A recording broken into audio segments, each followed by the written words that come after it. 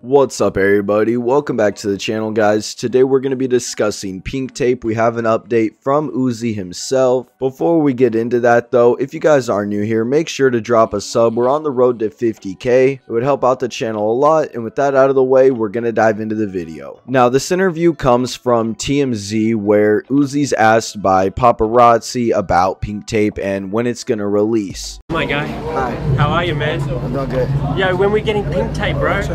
I'm gonna drop it. I probably got like 2 more months. 2 more months? Yes. That's dope, man. Hey.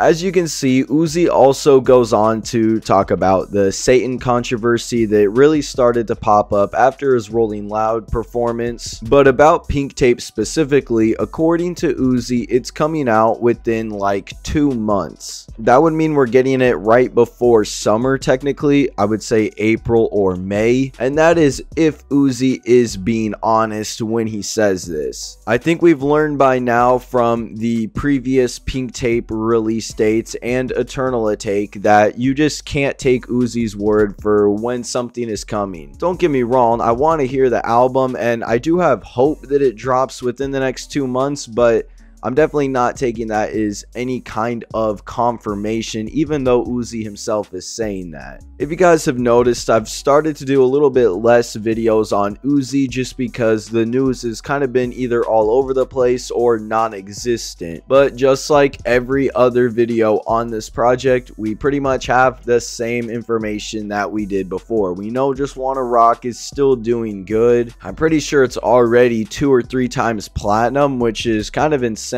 That's probably a big reason to why we haven't gotten the tape yet, is because Uzi has a hit, so he isn't in any rush to release the tape. I do hope he puts Just Wanna Rock on there so we can see how this is gonna help Pink Tape's streams overall. I do think the song will be on there, but with all this being said, that's it for the video. I know it was a shorter one, but if we do get any more information on Uzi or updates on the project, I'll definitely let you guys know. Thank you for watching, and we'll see you in the next one.